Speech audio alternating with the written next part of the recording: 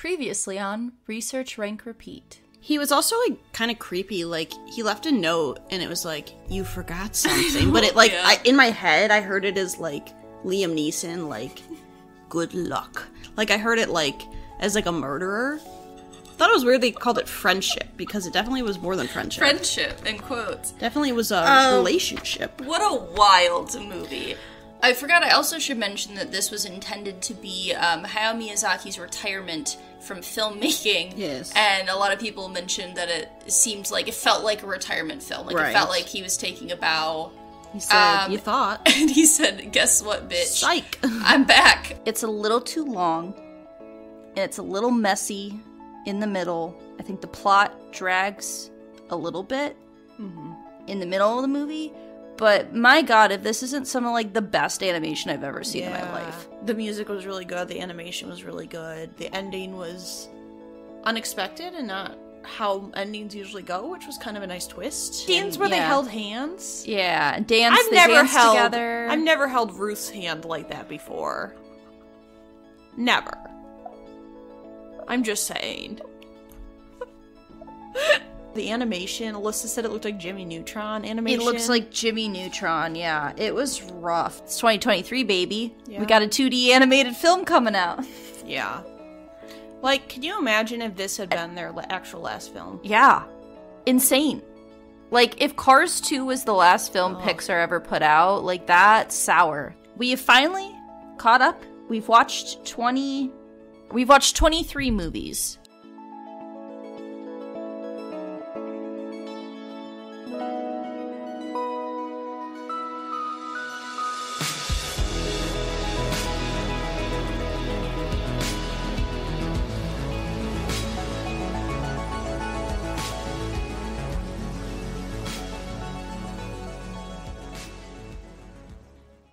Hannah, how do you live? 1 mile at a time. Welcome. This is Research, Rank, Repeat. I'm your co-host, Alyssa. This is co-host Hannah. And today we have a very special episode. It's finally the end of our Ghibli movie ranking. We made it, Hannah. We did it. We did. We finally saw every film the studio has to offer. For the most part, we excluded one that they did in partnership with another studio, but that's not important. We're not here to talk about that today. What we're here to talk about is the newest film from the studio, The Boy and the Heron. But previously also originally was known as How Do You Live? That's why I asked you, how do you live, Hannah? Ah. Yeah, that was... I went the Vin Diesel Fast and Furious Yes. route. I think I messed up the line, too. Yeah, I think you did. Quarter mile mile at a time, yeah. How dare you besmirch the family this way, Hannah. But yeah, that was the original. I think that's like the literal translation of the Japanese title is How Do You Live? Which is also the name of a book, which we'll talk about. Yeah. But yeah, Hannah, we went to those theaters.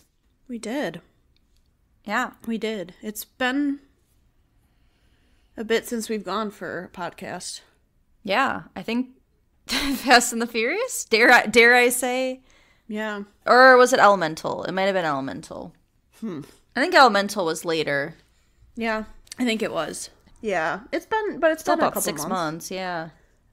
It's always interesting to see the movies in theaters because I feel like when we went, the first movie we had seen since COVID was Fast and the Furious 9. Yeah, Fast it was 9, yeah. And I think we both, like, maybe overhyped the movie because of that, because it was just, like, being in theaters is a different experience. For sure. And we've never seen a Studio Ghibli movie in theaters. No. Until this one. It's interesting because they didn't really do theatrical releases of Or they did their limited. earlier movies, and they did some limited, and they kind of did. I feel like Secret World of Arrietty was probably the largest U.S. release that we had previously got before now. Right. Because we had multiple theaters in our state that offered this film multiple times. Yeah. And there was a pretty decent number of people in the theater we went to. Yeah, It wasn't full by any means. We went the weekend after it came out, like the following weekend, and yeah, it was pretty, I mean, it was at least halfway filled, maybe Yeah. 3/4. We are currently recording this on the 19th. The film came out on the 8th or 9th, I believe, was the U.S. release date. So we saw it a week after it had released. Yeah. And so to have that amount of people seeing it still on like a limited release window, an international film, it's pretty good. Yeah. And we'll get into some more of those numbers because we got some interesting numbers on this film, Hannah. Yeah, I've heard some early things about the numbers, but we will see. That was very early on. That was like the opening weekend. Yeah. Every time I thought I got to the end of recording the background for this film, I just kept getting more and more. But yeah, are you ready to get into some background, Hannah, about this film? Sure. Okay. So, The Boy and the Heron, which I already said. Release year, 2023. Now, the time, 124 minutes. The rating, PG-13. We're back to PG-13. I don't think we've had a PG-13 rating since Princess Mononoke? Maybe. Let me look. I'm curious. PGG. Tales from Earthsea was PG-13. So. Oh, okay. Last time we had a PG-13 movie was Tales from Earthsea, but they're not far and few in between. They don't happen very often. So this film, as I mentioned a little bit earlier, was originally called How Do You Live? It is an animated fantasy film written and directed by Hayao Miyazaki. He's back out of retirement, doing another feature film. He said he'd be done. He said he'd never come back. I was gone. They literally closed down the whole studio, but they're back. They're here. The title of the film, How Do You Live, references the 1937 novel of the same name by Genzaburo Yoshino. The book itself does not share any story with the film. The name itself is where the inspiration is drawn from. I didn't write down the exact numbers because, again, the background just kept going, but apparently this novel is like on back order everywhere. Like everyone's trying to buy this book and they've had to reprint it like a ton of times, and it's now, I think it's sold like 1.8 million copies or something like that for a book released in 1937. That's right, pretty crazy just from this movie alone, like the call for it. So Miyazaki, and I say this in quotations, retired in 2013. And he said he was done. And, he was doing a little bit of work on a short film called Boro the Caterpillar, which ended up releasing in 2018. But when he was working on it, he was like, you know what? I think I'm going to come back out of retirement and make a new film. So in 2016, he started to storyboard and plan for a new animated feature film. And then it started to actually be in full production in 2017.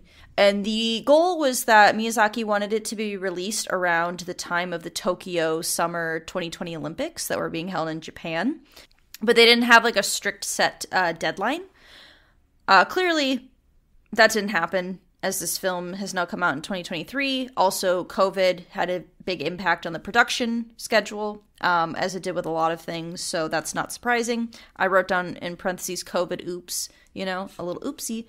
But it is one of the most expensive films produced in Japan, and potentially the most expensive film. I couldn't find an actual amount on how expensive this film was, but Toshio Suzuki, who's the longtime producer, he has claimed that it's the most expensive Japanese film. So I'm going to believe that.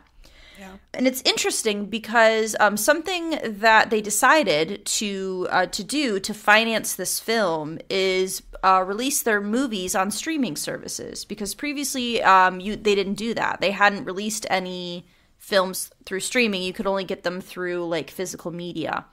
Miyazaki's apparently not on the apps. He's not on the smartphone. He's not online. He doesn't really know anything about streaming. So Suzuki had to apparently convince him that they should do this, that they should, let people license their movies so then they can get money from it. And he was like, okay, sure. That's why they're on HBO Max. How we were able to watch them. So I guess thank you for doing that. Otherwise, we would have not been doing this. So thank you for needing to finance your film. Yeah. Just an anecdotal thing that I I read in a different article, most of the information I gathered was through Wikipedia, one of our most trusted sources, but I was reading a different article a couple days ago that said that initially when Miyazaki was creating the idea for this film, he, because a lot of it is kind of somewhat autobiographical, like he draws inspiration from his own life into the film. But he initially wanted the story to be about two boys, basically mimicking his relationship with Isao Takahata, who was another longtime friend and collaborator and director through the studio. Unfortunately, he passed away in 2018 while this film was in production. So I think Miyazaki ended up changing the story because of that. Because the studio had closed, they had to ask a lot of their past collaborators and animators to come back because a lot of people had moved to different studios or had formed their own studios. Like, I think the director who did, I believe it was Arietti, and when Marnie was there, had created a new studio. I think we talked about that in the last episode. Joe Hisaishi has come back to do the soundtrack, a longtime Miyazaki collaborator. He's back doing his thing, hanging out. Yeah. So this film was released in Japan in the July of this year, 2023. And one of the noteworthy things about this is that there was almost next to no promotion or advertising for this film. They released one poster that was a drawing with the title of the film, How Do You Live? I believe a release date, and that's it. They didn't release any cast information. They didn't release any plot synopsis. They didn't release any images. No trailers, nothing. One poster. And the reason this is interesting and why they decided to go this route is because they wanted to let the movie speak for itself, was said. And also, clearly, just from having done this and doing the background, is that the studio has a reputation for being the studio that it is. Hayao Miyazaki has a reputation for the director he is, and it already has an existing fan base that they would come see these films. So they just decided to go that route. Something that I read while we were doing it is that Miyazaki, when he was in his prime and he was younger, he could do roughly about 10 minutes of animation per month. So could work at a speed to do about 10 minutes a month. Now he does about a minute a month. So his part of the reason also for a longer work schedule is that his timeline is slowed from what it used to be.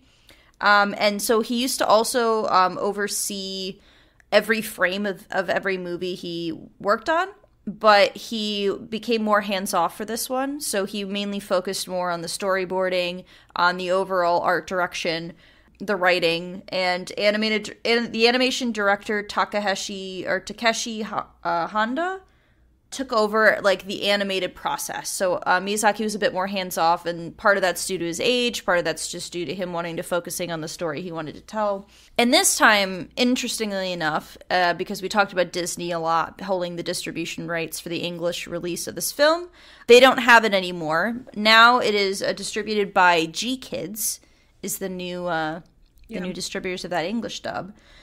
And so the Studio Ghibli gave them permission to do whatever promotion they wanted to do. So for the actual English release, they released one teaser trailer that I didn't watch before the film. But if you wanted to see it, you could. But they also didn't do that much other promotion other than announcing the voice cast, the English voice cast, and then having this trailer come out. It became the first animated film to open the Toronto International Film Festival. That was the first time in history that had happened earlier this year. And it was also currently has been nominated for a Golden Globe for both Best Animated Feature and Best Score, pending, as those Golden Globes have not yet happened for this year. I believe they're held in January, I think. Maybe. I believe it's January. I think everything happens. I know because of COVID, the actual schedule Shifted quite a bit, because it used to be a lot more focused on the front half, January, January February. 7th. January 7th. Okay, so find out in a couple weeks. So you'll find out. Maybe they'll have won some Golden Globes by that point. Yeah. On its opening weekend, when it released in July, it had an opening of 1.83 billion yen, which is about $13.2 million. It was Studio Ghibli's biggest opening weekend since Howl's Moving Castle, and even surpassed that. Currently, because it's still in the theaters, or I don't know if this is also just because of international release, but currently it has grossed 8.64 billion yen as of like in December in Japan, which is really good. It was in the top 10 for I think 13 weeks in a row, is what I read. As of December 18th, it has made $54 million in the US and Canada, so North American box office, and it has amassed $112.8 million worldwide. It is the first original anime film and Miyazaki film to be number one in the box office. This is both for US and Canada. And it made $12.8 million its first weekend in the US, which is almost as good as the amount of money it made in its own opening weekend in Japan, which is crazy. Like, that says a lot. The fact that it almost made the amount of money it made, like, in its own home country where it's produced and targeted, like, for.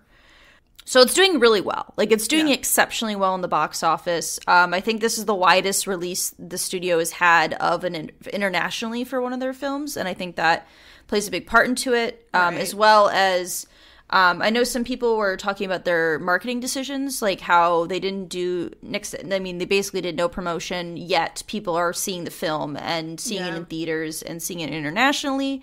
And I think that speaks a lot to the studio and to like Hayao Miyazaki that it's doing that well. Right. Currently, it has a 96% on Rotten Tomatoes, Metacritic score of 92 out of 100, 7.7 out of 10 on IMDb, and a 4 out of 5 on Letterboxd. I was reading a hard time understanding some of the things they were saying about critical stuff, but apparently the critical reception initially was mixed, but shifted to become mostly positive and critically acclaimed. It seems like it's just positive. So I'm not sure where that, like, at what point it was mixed responses to shift to be mostly positive, and, you know, I don't know where that occurred. I was trying to figure out, like, what happened and when that shift occurred, because I was like, the movie's only been out 6 months, so it's, you know, would have, I guess, had to have shifted pretty quickly. But, yeah, so it's very critically acclaimed. It's doing well review-wise. Hello, everyone. Just a quick little update as we recorded the initial episode in December of 2023. It's now February. We're getting ready to put the episode out soon.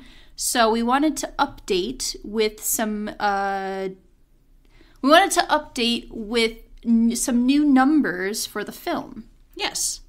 So, as of now, mid-February, Boy and the Heron currently has a 91% on Metacritic, a 4 out of 5 on Letterboxd, a 7.6 out of 10 on IMDb, and a 97% on Rotten Tomatoes. Which is essentially the exact same as what it was when we recorded, but it has changed slightly. So. Right.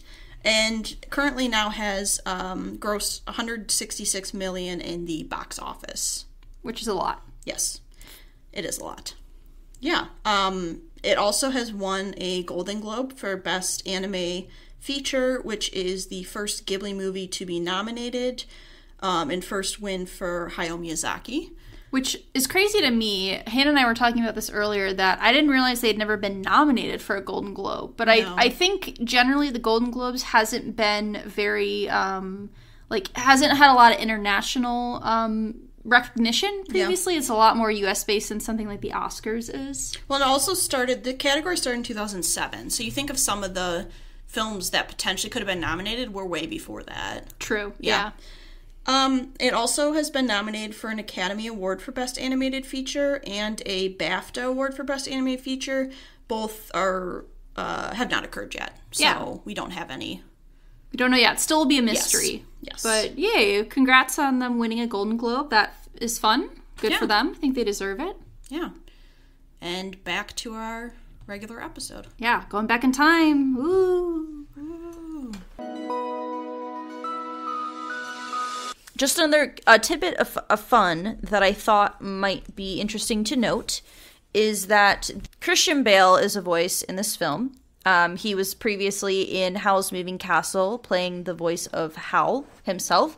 The Japanese voice actor for Howl, who is, I spilled tea on his name, so I apologize if that's not his correct name, Takaya Kimura, who was the voice of Howl, also voices the same character that Christian Bale does in the English version of The Boy and the Heron. So they played the same character twice. So I thought that was kind of fun that they were like, they're like, clearly the character is supposed to be like the same type of, I guess, voice, that they were like, hey, why don't you play this role again? Have you voice the same role that you previously did? So I thought that was fun that, like, I don't think it happens very often that international versus a domestic, like, voice actor playing two roles, like the same role as their counterpart. I don't think it happens very often. So I just thought that was a fun information to take in. So that man and Christian Bale must be like twins. It must be. Maybe they're both Batman. Who knows? So normally we have our summaries read from Max, which is HBO's streaming service. However, because this movie is currently in theaters and not streaming, and probably won't be streaming for who knows how long, I have found a review on Google, our summary on Google that I'm going to read now. Mahito, a young 12-year-old boy, struggles to settle in a new town after his mother's death. However, when a talking heron informs Mahito that his mother is still alive, he enters an abandoned tower in search of her, which takes him to another world. I still don't know how I feel about this movie. I'm so confused. Yeah, because I teared up. I did too. A little bit, but my problem is that I think it was good, but also I'm already having a hard time remembering some of the movies. So I'm like, is it forgettable? Like, that's where I'm having this. Yeah. Because I didn't write notes in the theater, and I didn't write notes that night because I just wanted to, like, process it. And by, like, the next day or the day after when I went to write notes, I was like, I don't remember a lot of the scenes. So, I don't know. I definitely felt something. Yeah. I think it's really interesting because as we've been going through the studio, a lot of the earlier films that I saw as a child, revisiting as an adult and a second watch through, I think was really nice, and like being able to look at it in a different way. And I really think this film would really benefit me to have a second watch through of it. But it just came out, so I'm like, I feel like this movie could really change, like my perception of this movie could really change on a second watch through. Because I think there were a lot of things that stood out to me as really, really interesting. Like, I really liked some of the animation choices. Like, there's a kind of an ongoing theme of, like, Mahito's the main character has lost his mother in a fire. And the way they, like, animate, like, the fire and, like, shadowy figures, like, because he dreams about, he has nightmares about that. The opening scene is, like, him running through a crowd. And, like, some of the animation choices I thought were really interesting and kind of different from what we had seen previously, at least from Miyazaki himself. I felt like a lot of elements came from his previous films. Like, I thought it brought together, like, a lot of things that we had kind of seen, and, like, things from Spirited Away, things from Howl's Moving Castle, things from, like, My Neighbor Totoro. Yeah. And it's hard, like, I feel like the problem for me is that I don't really know how I feel about it. I don't feel negatively. I don't feel like, wow, like, it definitely, like, left an impact, and I thought it was a well done movie, but I feel like maybe, I think I know what my issue is that this movie's focus is really not on plot. Like, the plot is not, like, a straightforward story. I feel like it's a lot more about the journey, like, what, I don't know, themes or, like, what messages you can draw from that.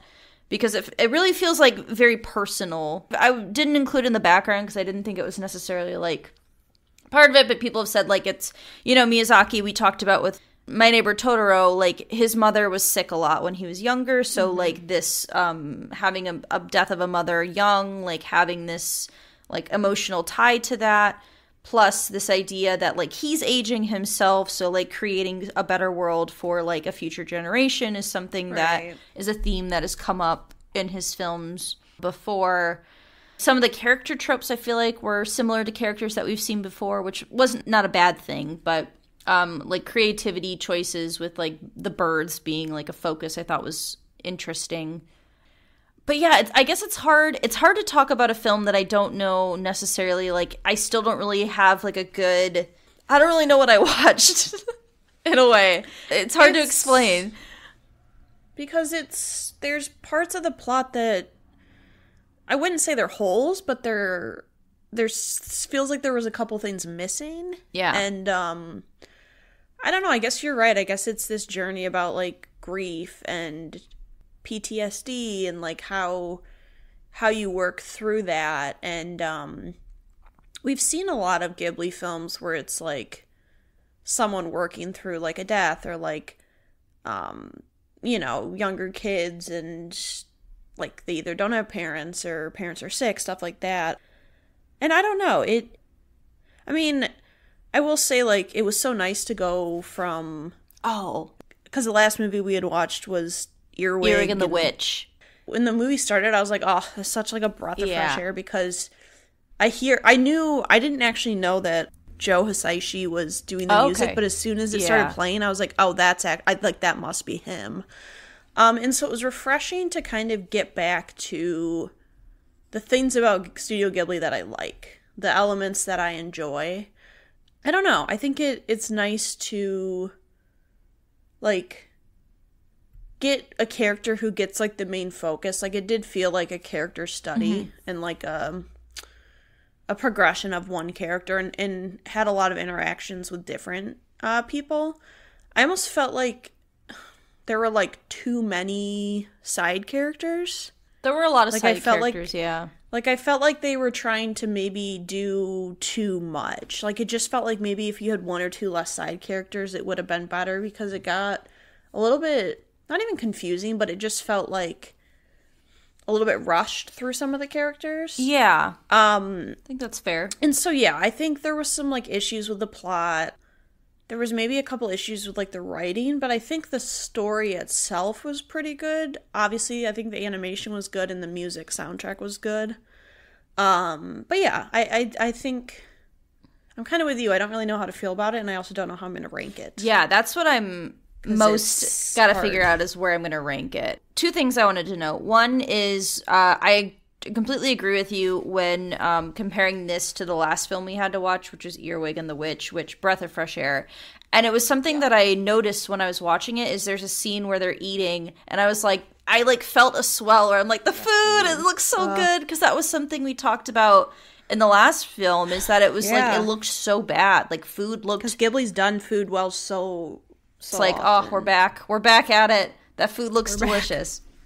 And then the other thing I wanted to bring up is, I didn't write this quote down, and I wanted to find it because I thought that it was interesting, is they held a preview screening for this film in February, and at the end credits, a message from Miyazaki was read out saying, quote, "Perhaps you didn't understand it. I myself don't understand it." So I feel like it's pretty clear to me that he wasn't necessarily intending to write like a traditional story. Yeah.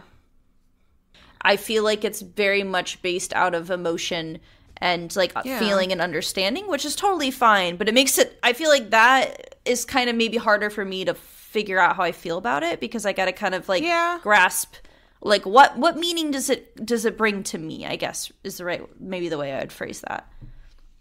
Yeah, and I guess it's like true to life that a lot of times it's hard to understand and it doesn't always make sense. And I get that. It's also like, yeah, I think it's one of those films where everyone can kind of find some way to interpret it differently, and everyone can kind of find some aspect of it to relate to, which I think Studio Ghibli has always kind of done that well. But yeah, I mean, I'd say like overall, like I enjoyed it. I teared up at the end. I felt positively about the experience. Yeah. there's a part where they got this large fish, and Hannah had one of the most visceral reactions I've ever heard from her at a movie theater. There's this pirate, I can't remember her name, but she's like a sailor pirate. I really liked her character. She was probably one of my favorite. Yeah. She was probably my favorite side character in the film. What a surprise. A fun female character. Strong female, you know, we love those. He loves those. We're a big fan of that. Still holds up in this movie. And she's gutting this fish, and so Mahito, she's like, here, you do it. And he goes to stab and just gets sprayed with blood. And I just hear Hannah go, ugh. It was so gross. I couldn't stop laughing. Very gross. It was so funny. I have to imagine that you reacting is like how I reacted to Bao. Like, where I just gasped, yeah. where I was like,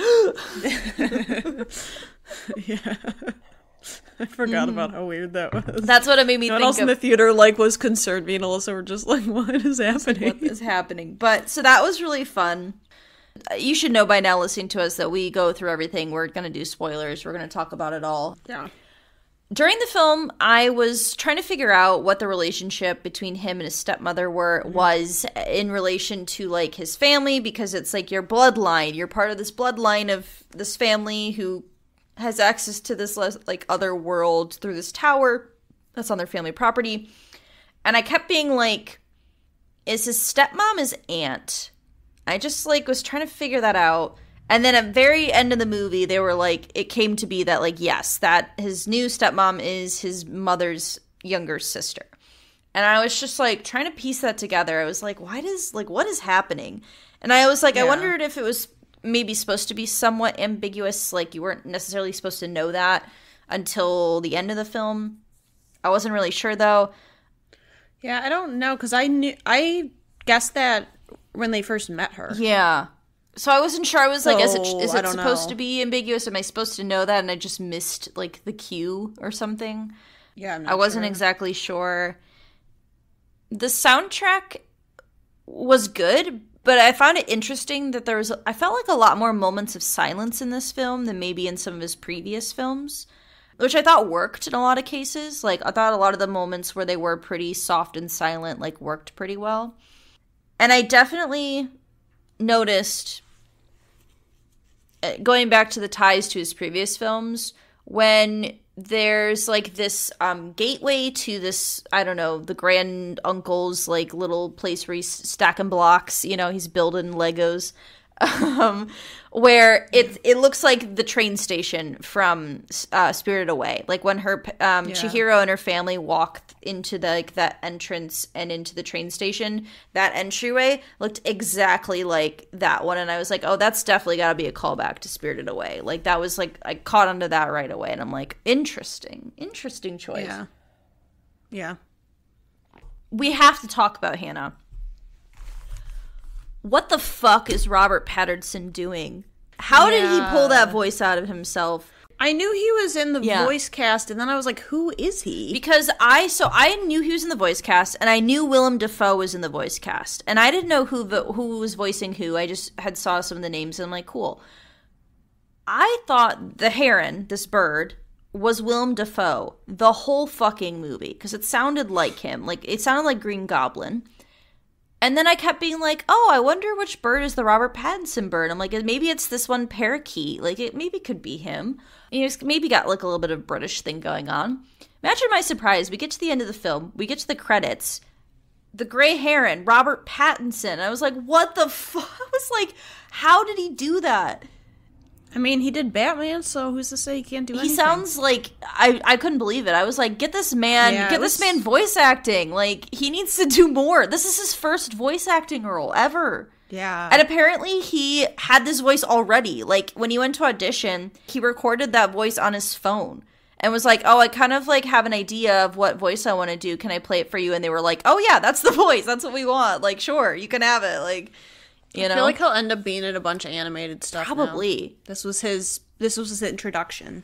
When they were trying to get the voice cast, this is also, I was reading a different article, they kind of have a running list of, like, actors that have expressed interest in working with the studio. Like, clearly, Mark Hamill has worked with the studio, Christian Bale has. So, like, some of the actors in this film had already worked with them previously.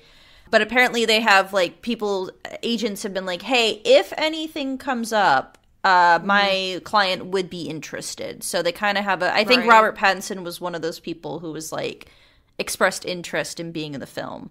So, yeah, I thought that was very interesting. But we watched in English, if that wasn't clear, in the theater. There were no subtitles, which that also was upsetting to me, to not have access to subtitles, which is fine.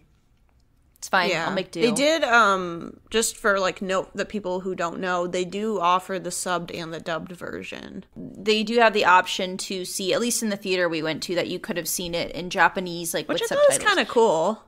Because I kind of assumed they would only do the English dubbed version for the theater release, and then when they did on on Max, offer both. They would offer both, but it was cool to see that they offered the subbed version. I agree. It was I don't know if it was just me, but it was very quiet. Yeah.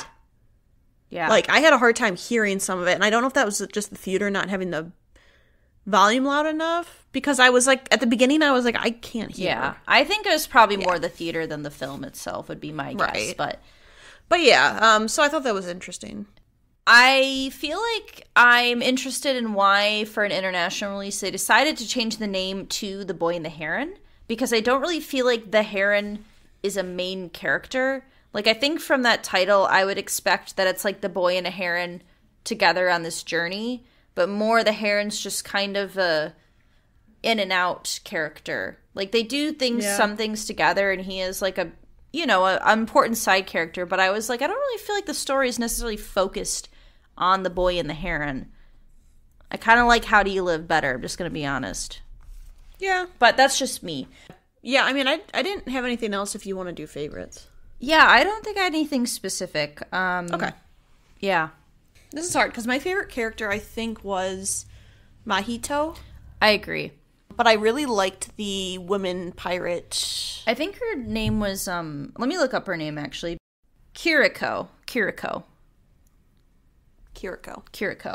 I'm not sure what her, like, old, she was old and maid or something. She was like a maid. Yes. I really liked her and Mahito's, like, interactions. That was my favorite part of the story, was them together. Yeah, I think they had really good back and forth and stuff. And you could tell they, like, cared about each other. They just, like, didn't outwardly show it. Mm-hmm. Yeah, so, but I think I picked him just because this is kind of a movie that's like a character study on him, and I think it's hard to not pick those characters in that instance. Yeah. Just because you kind of get this whole slew of everything he's going through and his emotions and how he processes everything. So, I thought he was a pretty well done main character. I agree. I picked him as well, and I agree because it is like kind of an autobiographical study. I feel like Miyazaki did almost of himself in a fantasy world, kind of, or he drew a lot of inspiration from his own life. So it's hard to not pick the focal character in that case. Right. I agree. I did really like Kiriko, the pirate ship lady, as well. She's probably my second favorite character. Definitely my favorite side character from the movie. Yeah. But I feel like I liked that Mahito was like was a flawed character. One, he's 12 and he's dealing with the grief of his mother's death, plus his dad remarrying his aunt, who he doesn't know very well and has to move, and that's during war. So it's I think it's implied to be during like World War II is when the time frame of this movie takes place. So it's interesting to see like his growth and like his journey throughout the story and like processing grief and trauma and, you know, PTSD and all of that. And I like what struggles he goes through and like how he is able to like overcome and I guess become himself, I guess is maybe the right way to phrase that. Yeah. By the end of the film. Okay. So I did not have a favorite line, mostly just because I couldn't remember any lines either. I also didn't have a favorite line either now. Okay. Favorite scene. This one's hard because there were a couple scenes that really, like, stuck in my mind. But I think if we're talking about just specific scene, I really actually liked the scene with can't remember if it was like towards the beginning or if it was in the middle. It's like when he falls asleep and he's having like flashbacks, dreams of his mom. Mm-hmm. And not only did I really like the animation style they did, but I just thought it was like a really like profound thing, and it really like allowed the viewer, I think, to try and understand how the character's feeling and kind of what he went through as like a child, essentially. Yeah, I agree. Yeah, so I just really liked that, how they did that and how they showed that like emotion through a scene. It really invoked the that scene from The Tale of Princess Cayuga, where she's like running and then the animation becomes like very kind of almost different. Like I feel like this had a similar vibe, not in the same way, but I felt like it did a really good job of like displaying emotion through animation, because I felt like it became very wispy and like shadowy, like the color kind of changed, the way the fire looked it was very well done. I agree. I was trying to decide if I wanted that to be my favorite Ghibli moment or if I wanted that to be my favorite scene, because they kind of felt like it overlapped a bit there. So I think I ended up, let me check, I think I put that as my favorite scene as well, because I knew I was going back and forth. So yeah, I agree, the same reasons that you do. I thought it was a really impactful scene, and like I feel like, especially seeing something in the theater and seeing it for the first time, stuff that sticks with you is like the things that like are impactful. So that one is a scene like I can picture that. And also I feel like it was also feels a little different to see it on a big screen too. Yeah. Because that kind of made it more interesting. Because I mean we've been watching it just at home, so it makes it maybe feel a little special as well. Yeah. So for Ghibli moment, there was a part where the music started coming in, and I can't remember, like, I tried to look up what the song was, but I couldn't, like, I didn't know. There were 36 songs in the soundtrack. Yeah, it's hard to find the song, and also I pulled up a list, and I was like, I don't know which one's which.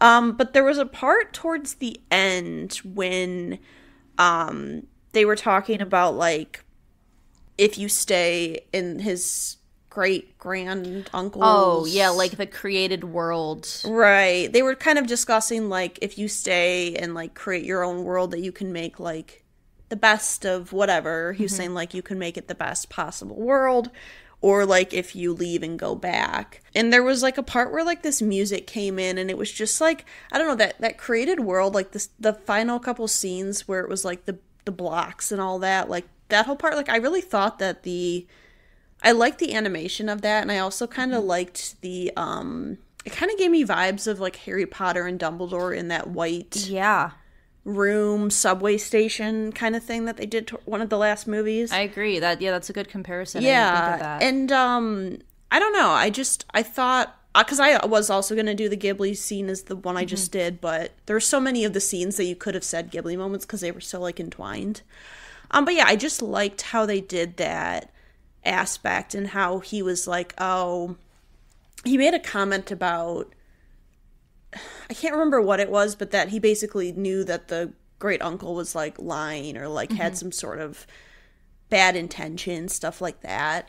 So I just liked that, and I liked how there was kind of like this parallel I could see to another movie, and I don't know, just it's not even so much about the scene, but like the way that it made me feel. Yeah. The emotion I got from the emotion behind it. Yeah, because around that time is when I, like, started to tear up a little bit. Not right then, but, like, soon after. So, yeah, I like that little build-up scene. Yeah. I agree. I thought that scene was really good. It's not the one I ended up picking, but I know what music you're talking about with that scene. Yeah, and it also, I feel like a lot of the music, not that it's a detriment, but I feel like a lot of it kind of sounds pretty similar. Yeah. It's kind of like Howl's Moving Castle, where they kind of use the same theme in slightly different ways throughout the film. It kind of felt more like that style than some of the other more grandiose, like, Princess Mononoke type feels. Right. That was something I kind of brought up earlier, but I forgot to bring it up again, is that some people are saying that I don't know if Miyazaki himself said it or if people are reading into that people saw, like, Takahata as that character, as this, like, family member who has passed and is, like, to the next generation or whatever. So I thought that was interesting. But the scene that I ended up picking is Kiriko basically picks him up. They go on a ship, they catch a fish, and then they're sailing into this, like, town harbor, and it's, like, this really cool-looking, like, ship house, like, very, very visual styled that I was like, oh, I'm in. I'm into this style, this visual. And there was, like, kind of these, like, souls almost that were following them, and there was music kind of playing during that scene. And I thought that felt like very... All the scenes that I tend to like are very much like that, because it felt like the Sixth Station from, like, Spirited Away, when they're just traveling, and it's just kind of like seeing what's happening in the background and just kind of following them without really a lot of words. And so that felt really good to me, like that scene. And then also the cute little puffballs showed up, and I was like, oh, look at those little puffballs. I want one of those. They were so cute. They were so cute. Looked like little, what are those, squishmallows or whatever they're called? They looked like a mixture of Boo and Toad. Yeah, they were very cute. Oh, they were so cute. Wara Wara is what they're called. The Wara Wara. They were very cute. So I was like, oh, this is like Totoro. They're so cute. Like the little dust bunnies from, from like Spirited Away and stuff, so... But there were several scenes that I, like, felt were pretty powerful and strong and, like, invoked a lot of emotion.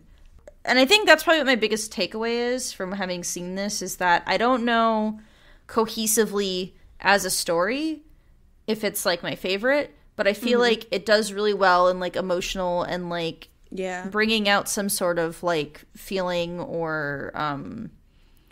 I don't know what the other word I'm looking for is. Maybe how you decide to interpret it. Maybe is the way that I would describe that. I feel like it invoked a lot of emotions and like ability to interpret scenes how you want to and stuff like that. Yeah, I feel like wherever I rank it, I'm gonna have to rewatch it, and then that might change how I feel about it, because I don't know where to put it. I don't know where to put it, Hannah. I don't know. Yeah, that's fair. But yeah, we did it. We're done. We watched our final film. And now, Hannah, we have the monstrous task of ranking every single film, which is 23? 24 now? It's 24 total. So we will be back next episode, and we'll be ranking. And it will be the same as our Pixar, where we just have one full episode of ranking, because it's going to take that long. Yep. In addition to that, we're going to have a nice little special guest come join us for the ranking. A new special guest. A new special guest, yeah. Not a returning special guest. Not a returning guest, a new guest. And because I wanted to spare her for not having to do all of the work that we've had to do with all these episodes, I said, hey, do you want to just come to rank? And she said, sounds good. A year and a half ago when we were going to do this. So she has agreed to come for real now in the present day. So look forward to that. We have social media. R3podcast at gmail.com is our Gmail account. Let us know if you have any questions, comments, concerns. We have an Instagram account. We have a letterbox that I am, over the holiday break, going to be slowly updating and adding some lists and things, so that'll be a bit more interactive if you're into letterbox. Do you have anything else? No, just stay classy. Yeah. Go fuck yourselves, San Diego. Go fuck yourself, Cash. No, I'm just kidding. At home. We'll see you next time. Bye. I'm sorry, Cash. I didn't mean that. We would like to thank Joseph McDade for our intro music. He provides free music available for all kinds of creative use. The song that we used is called Sunrise Expedition, and you can find it and his other music on his website, josephmcdade.com. If you would like to reach us, you can email us at r3podcasts@gmail.com. That's R, the number 3, podcasts@gmail.com. Or you can find us on Instagram by searching Research Rank Repeat. I wrote my notes after my actual thoughts on the film that I recorded, so I went to look and I just saw the word fish, and I'm like, that's not the start of my notes, so I got confused. Oh, hi, Carl. Look at the cute boy. Pew, pew, pew, pew, pew.